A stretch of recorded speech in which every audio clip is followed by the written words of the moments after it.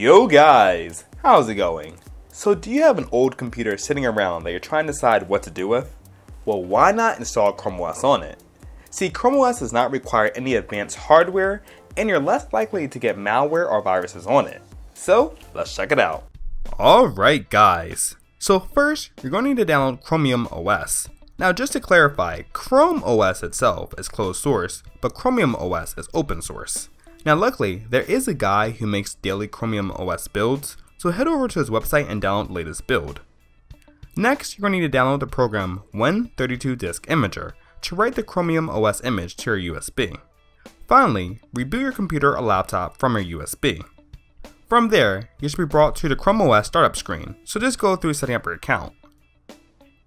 And pretty much, you're all set up and ready to go. Now right now, Chromium OS is running right from your USB, so read-write speeds might be slightly slower depending on your USB speeds and also USB port speeds.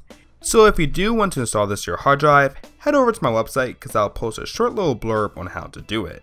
It's actually very easy and just involves you opening up Terminal and typing in a simple commands.